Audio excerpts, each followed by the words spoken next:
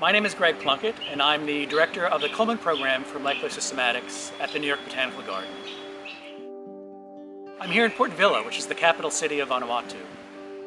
Here we're doing a project we call Plants and People of Vanuatu, which is a project we started in 2015 with my colleague Mike Balick at NYBG, along with our partners here in Vanuatu, including the Vanuatu Department of Forestry, the Vanuatu National Herbarium, and the Vanuatu Cultural Center.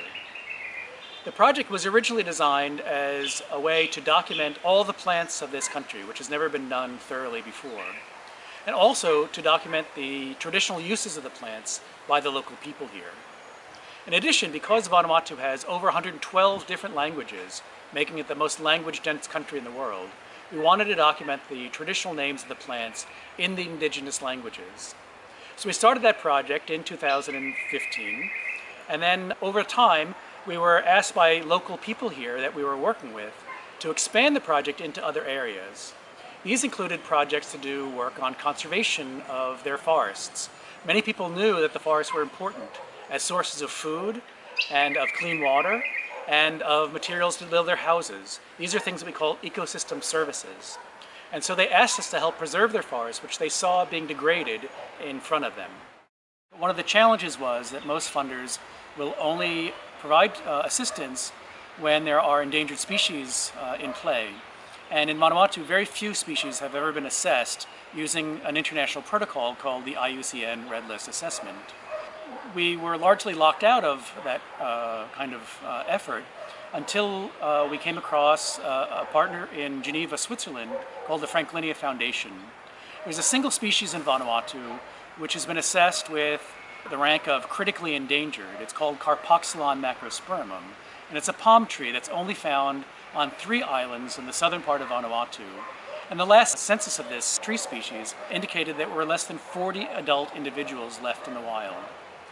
Franklinia Foundation is interested in supporting what they call in situ conservation, or conserving these species in their habitats in the wild environment. And so we were able to approach them with a project to do some conservation work in 3 different villages in 2 of the islands where the species is found. 2 of them are on Tana Island. They're called High Hill and Nusametu. And the 3rd one is on the nearby island of Anaitchum in a village called Intanya. And the project will involve setting up nurseries where we can collect seeds for germination, and also for establishing protected areas around the natural habitats of these trees where we can exclude some activities like harvesting of trees or gardening, and also exclude livestock in order to preserve the seedlings, saplings, and young adults of these trees. The ultimate goal is to increase the number of the trees in the wild to preserve the species in its natural habitat. But we'd also like to increase the opportunities for Vanuatu to do research and conservation work on other plant species as well. So part of the project will also be working with not only the local communities, but also to be working with the Vanuatu National Herbarium and the Forestry Department to document where these plants are found and to assess the threats that they face in their survival.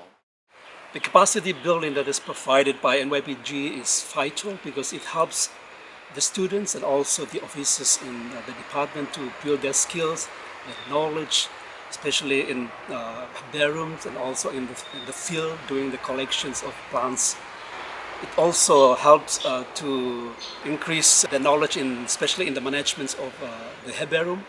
I mean, in the past years, capacity building was very low, but we were so fortunate to have this partnership that helps us to move on and also to develop a better management in herbarium at the moment.